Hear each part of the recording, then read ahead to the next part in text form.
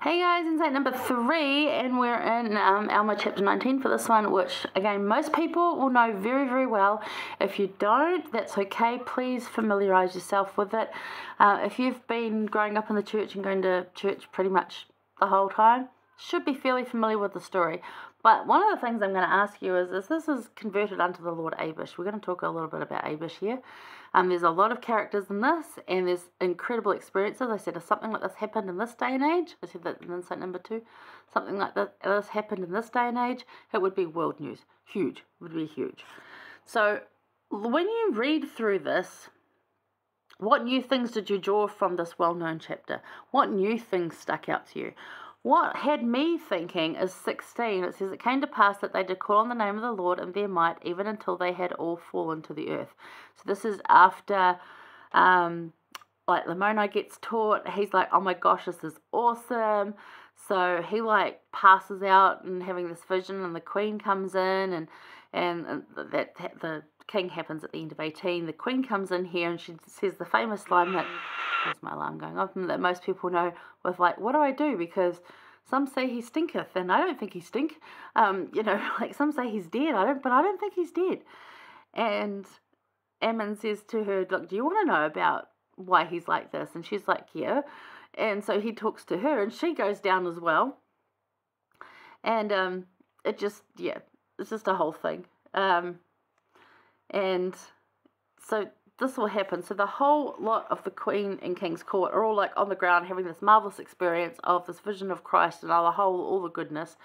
And it says in 16 that this is the one that stuck out to me this week as being a bit different than I had read it before. I had always read it that she had been taught by her father about this. She was a Lamanitish woman. I'm not quite sure if that means she was a Lamanite woman or she was a Lamanite crossed with Nephite, crossed with maybe something else woman, and that's why she was working in the queen's court, not so much as a slave, but as a consort type thing. I don't know.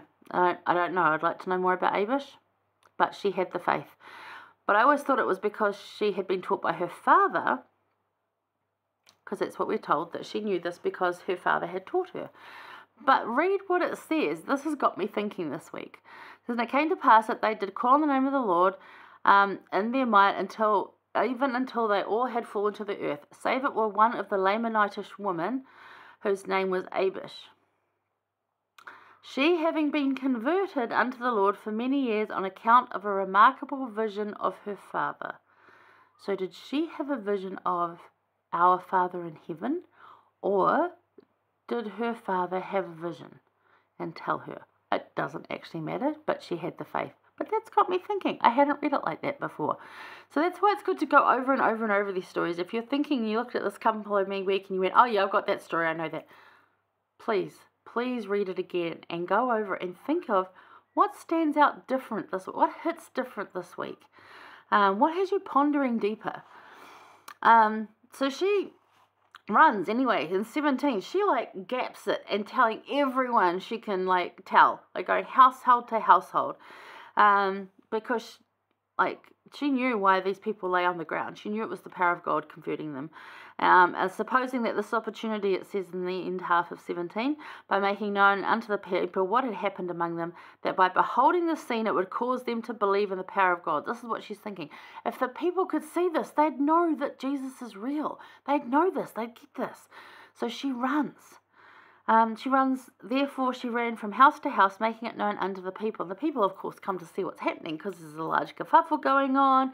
Something's happening. Of course you go to have a look, right? We do that now. It's called rubbernecking. Go past a crash. Oh, yeah, or a fire. We'll go and look because we're just that kind of people. Curious, kind of weird, strange sheep, aren't we? But what would you run to tell people of?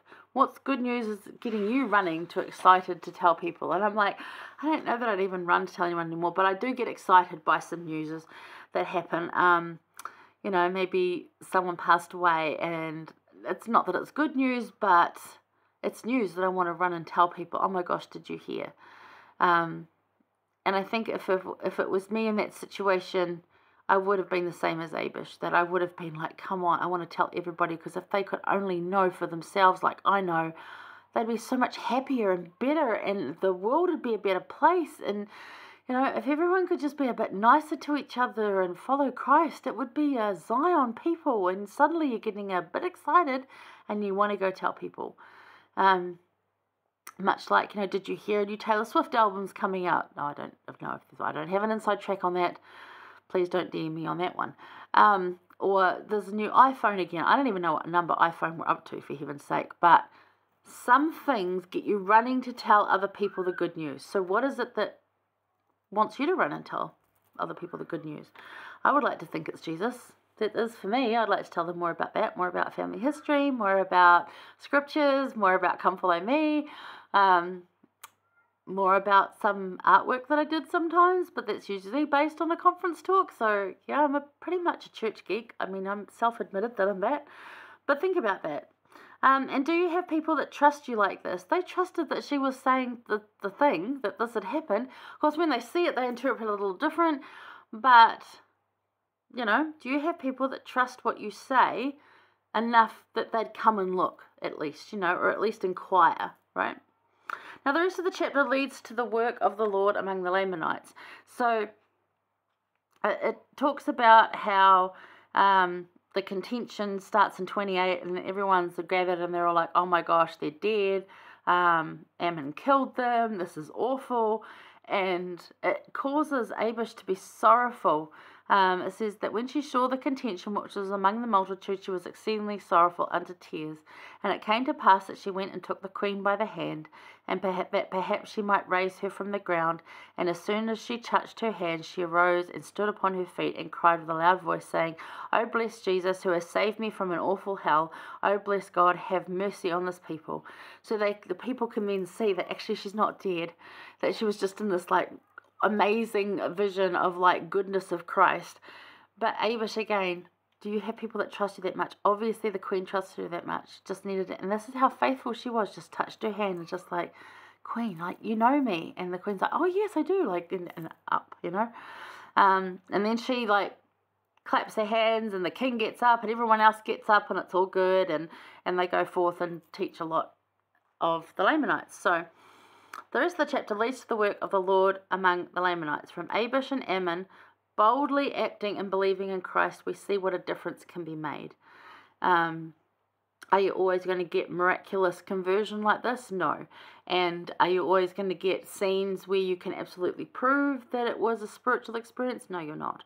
But you can always be bold and believing in Christ like Abish and Ammon were. They didn't back down, and they loved people first. Abish would have loved the queen and served her, and Ammon loved the king and served him, and the difference it made is something we can really apply today to the love, share, invite. And right now, President Nelson's talking about hashtag 99+1. Who's the one you're going to go looking for? I already did one thing this week, just to one person, and, you know, it's not hard to just pick one person that's been on your mind lately. What do you do? What do you need to do do that thing for that person, you know? Like, how hard is it to go do that? There's something I know that I want to do tomorrow to help someone else. They said to me, hey, I had this thought, but I don't quite know how to do it. And I'm like, oh, I do. And that can be my 99+1 thing for tomorrow. Not that I have to have one every day, but there's a lot of experiences with just going for the one. And you can see that it really made a difference here by the fact that they loved the people first. Abish loved the queen and Abish must have had a relationship for them to be like so trusting of each other. And as you can read and see there, Ammon built that relationship with King Lamoni, and that continues on for real good stuff, which we're going to go talk about soon. But the difference it makes by loving people first, serving that one, will make a difference, not just to the one, but to so many. It has the ripple effect that you just never see the end of. So think about that when you're teaching that this week and going over it with your families. And maybe think of some 99+1 moments you can do. Alright, hang around. We're going to go over to chapter 20. I'll see you there.